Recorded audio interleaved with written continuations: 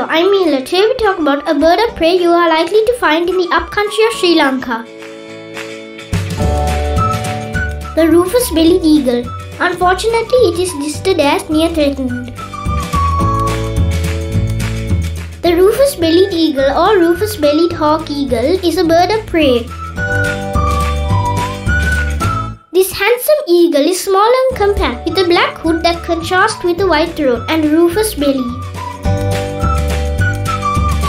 It is found in forested regions of tropical Asia.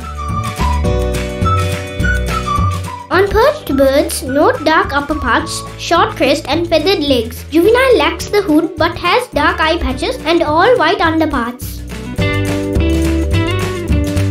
Often seen soaring over evergreen forests in lowland and foothill regions.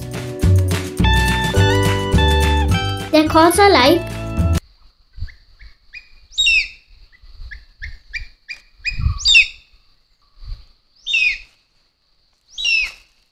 locally named Kusa Rath Rajaliya. I have not seen the Rufous-Bellied eagle. As said before, you are likely to see them in the upcountry of Sri Lanka.